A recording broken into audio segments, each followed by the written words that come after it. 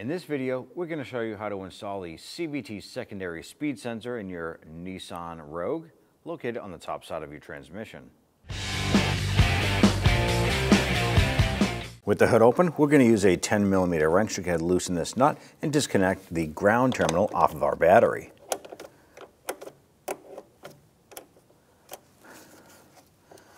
And just go ahead and twist it off to the side. Using your 10mm wrench, go ahead and loosen the nut on the positive terminal.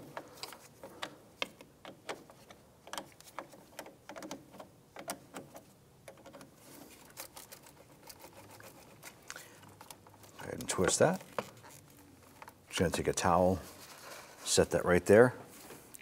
We're going to use our 10mm deep socket to loosen the nuts on our J-hooks here.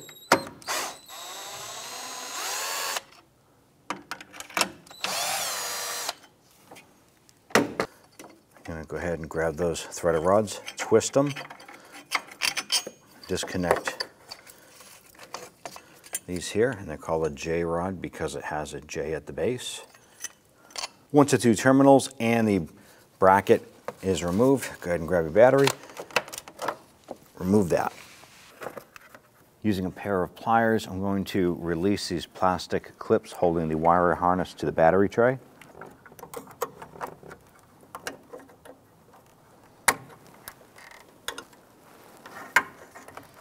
Use a 13mm socket and extension to remove the bolt for the battery tray.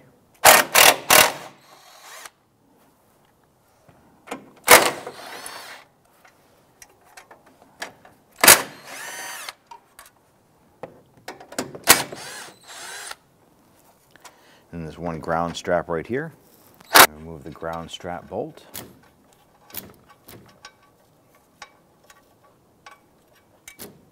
On the back side, we have a bulkhead connector. I'm going to use a small pocket screwdriver, and right in the very center, I'm going to gently press down and lift up on this latch. That'll disconnect this harness. Using your trim tool, go ahead and pop the 3 plastic buttons holding the intake tube in place.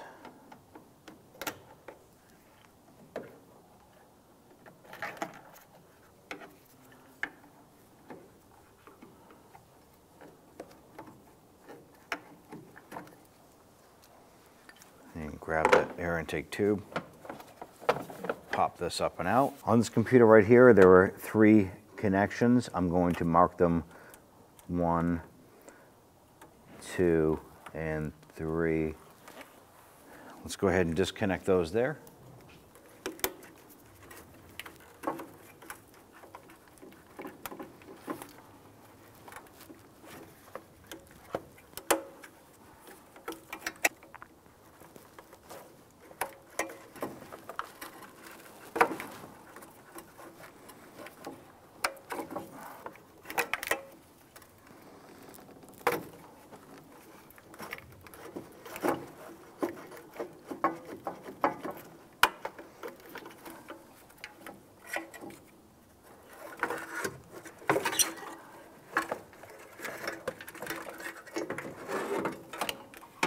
The sensor is located here on the top rearward portion of the transmission.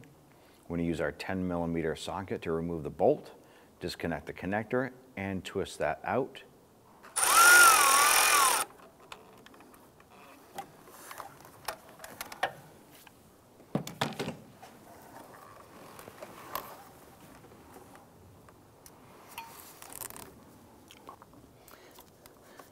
All right, I was able to use pair of pliers here to go ahead and pinch the lock tab and release it and pull that sensor out. I'm going to go ahead and take the new sensor. I'm going to press that in, install the bolt, and then I'll reconnect the connector on the back side.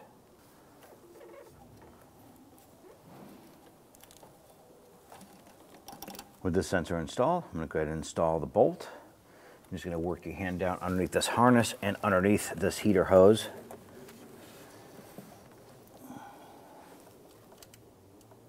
I'm going to use a 1/4-inch ratchet and a deep socket to go ahead and reach in there.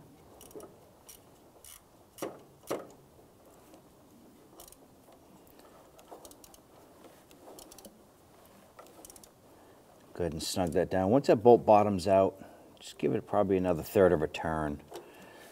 Doesn't have to be super tight, but you want to make sure that it is snug in position. Reach back down and grab that electrical connector.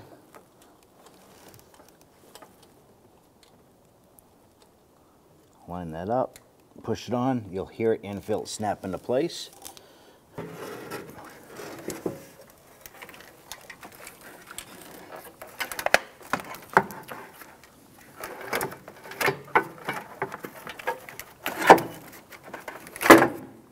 Go ahead and install the bolts to secure your battery tray.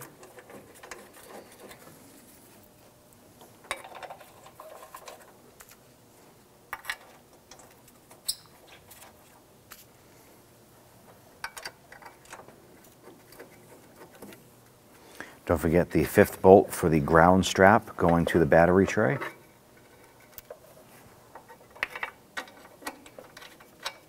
So there's a total of 5 bolts going in there. Before we secure this, we can go ahead and install our harnesses here.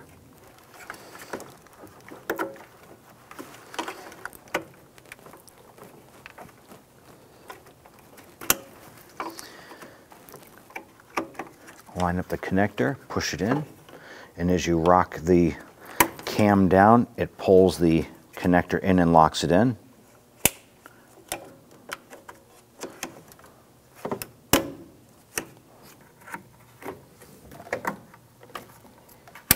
Tighten down the bolts for the battery tray.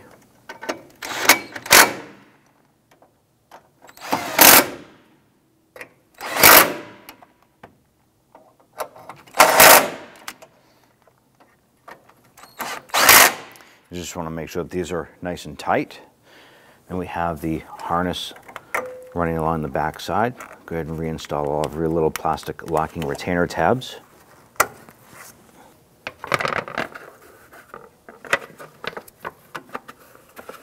Good, take your battery. Good, line that up. We're going to take our J hooks here, drop those down. We're going to line those up into the tray itself.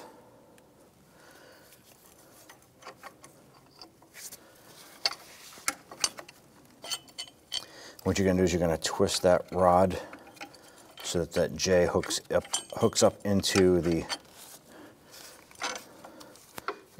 mount. Don't put your fingers on this when you're tightening it, but hold on the sides, and we'll go ahead and snug this down evenly.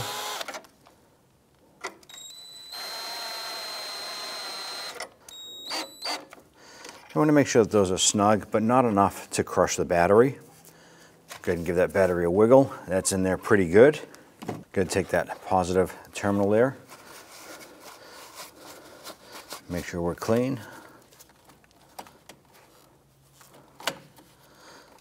Slide that back into place using your 10mm wrench. I'm going to go ahead and tighten down the nut.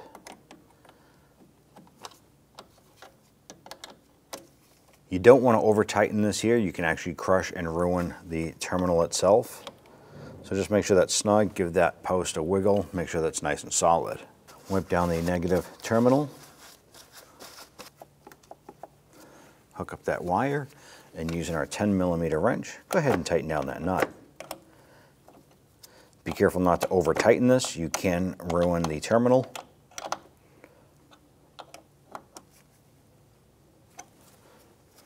Go ahead and install your air intake tube.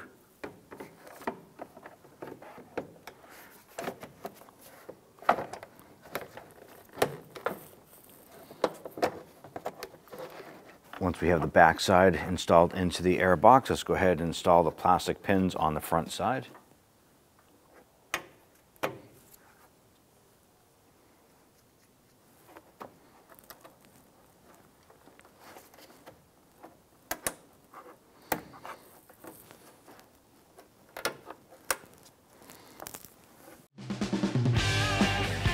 When only the best will do, demand TRQ.